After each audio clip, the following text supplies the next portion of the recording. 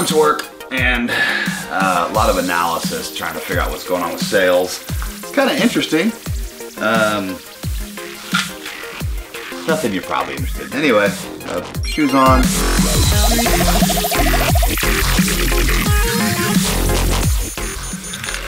Two ditties of the T-Volve, and then I'm getting out of here. Brandon is switching the schedule, so I'm on my own today. I'm gonna do shoulders. Actually, I'm gonna do hit cardio, then I'm gonna go to shoulders. All right. I will tell you, my most exciting thing right now is thinking about eating in an hour. I'm very, very, very excited about that. I think there's a little bit of fatigue that I'm catching in the morning until I eat. And again, about an hour, it's about an hour 20 before I'm ready to eat, and my stomach is growling. So this is about the third day, so Brandon was saying it should get better. We'll find out. And I still gotta talk to Sean, about his supplement stack and his workout regimen and everything. I'm finding that when I when I get meals in, it's like I want to eat double. I'm trying to space it out, but to be honest, like when I get down to the nitty gritty and I eat too much, dude, I just get like bloated, like full of gas, and Priscilla hates me. So that's not always an option. And I'm finding I gotta space my meals out at least like an hour and a half to avoid indigestion. But last night before I went to bed, I had a meal at 7:45, had a Nutrition Solutions meal.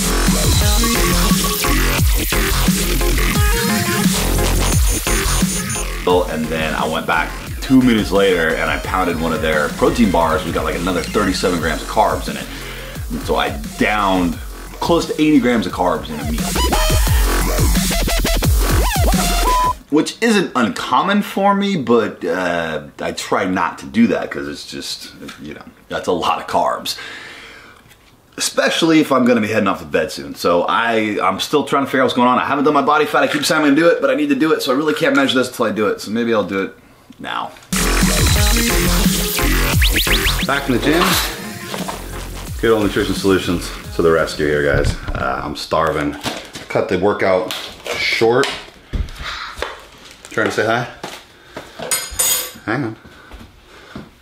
Say hi. I can steal that.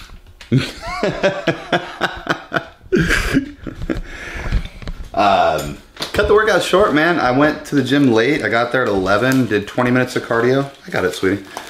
Let go, please. Wink. Hey, I was thank trying you. to take that. Did 20 minutes of cardio, and that left me 40 minutes to lift, and by the time I was done, you know, I took like a 2-minute break, got a towel, got set up. I did four or five sets of side shoulder raises seated, 20 all the way down to 12 reps, and then I did, that's the timer, that's not a cook. And then I did front raise. I started to do Smith machine press, and my tendon was killing me. I tweaked it yesterday when I was with Brandon doing these hammer strength dips, and I think I did something to it. So that's not good. Anyway, I stopped after a set, and then I went over and I did time under tension front raises with cables. So I would do 10 reps together, and I'd hold one, do 5 reps an arm, 5 reps an arm, and then another 5 together, and did 3 sets of that. By that time, man, all I could think about was food. Hoping this changes, or I think what I might need to do is go a little earlier, because like I said, as I get close to that 16-hour mark, you know, on the noon, it gets rough, man. And all I can think about is food. I'm a little out of it. Hopefully things will change today. I know that once I start eating, I'm a whole different person, but definitely a little, just not myself. Let's see if there's a way to change this. I know Laner, I've been talking to Sean Laner as I was working out. He's got supplements lined up. He's actually doing this program, so I'm gonna get macros from him and everything, get his formula, so we're gonna take this to the next level and see what happens when I jump on his formula. Time to eat. Well, it's been kind of an interesting day, man. I'm starving, Marvin, dude. I gotta be honest with you guys, I'm like a little depressed. It's weird. Like, I want you to know that even I go through this stuff. I mean, it doesn't matter who you are, you're gonna get weird feelings, but I've watched, oh, look at this. I've watched a steady decline in sales over the last week, and I can't figure out why. And yesterday I made a bunch of changes to the site. Thought I was gonna be doing something good, and in turn sales just tanked today. Like there was nothing, dude. And I want you guys to understand that I'm not about the money.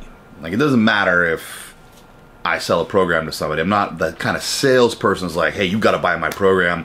Don't buy anybody else's program, because ours is the best. It's not like that. I want you to make the choice and buy it and change your life. But when you're running a business and this is your source of income, yeah, when you have a day when you don't make any money compared to days when you make money that will continue to further the business, it's a little weird and it's a little depressing. What I keep trying to tell myself is, don't worry, respond, don't react. Respond, don't react. Respond, don't react. So be calm. You've been in these situations before. You can easily figure this out. Or maybe not easily, but you can figure this out. It's going to take time, and you got to think, and you have time to do that. If this doesn't turn around tomorrow, it's not the end of the world, but I do need to figure it out sooner or later because it's not good. You need to figure out what's going on. You need to figure out why. I have a feeling it's because we're out of stock on most of our apparel. I let that stuff go dry during the holidays because I was working on G2 and I didn't reorder. So we've got our reorder started, but we're like 6 weeks out. So that's not going to solve anything. Yeah, I don't know. This is business. This is what this is about, guys. This is just pure business. And it's a little, you know, when you're a CEO and you work from home, you got your ups and downs. You're not always going to be happy. All I know is that I'm freaking hungry as hell right now. I just can't stop eating. So I'm going to go have another Nutrition Solutions meal. And then we're going over to my parents' place. My grandfather's 96th birthday. He's 96. The dude still drives, still walks. A little shaky when he walks, but he's cool. Plays dominoes. Smart as a tack, too, which was amazing, man. This guy's memory never left him. He's quick. He's fast. He's a little hard of hearing, but dude is sharp. Like, I think my dad has a worse memory than he does. So, it's pretty damn exciting. For the workout today, I didn't talk about it, or did I? I did. Sorry, this is the mind fog I'm dealing with. Okay, I'm out of here. We're gonna go get some food. Again, gonna eat another Nutrition Solutions meal, and yeah, trying not to act crazy here.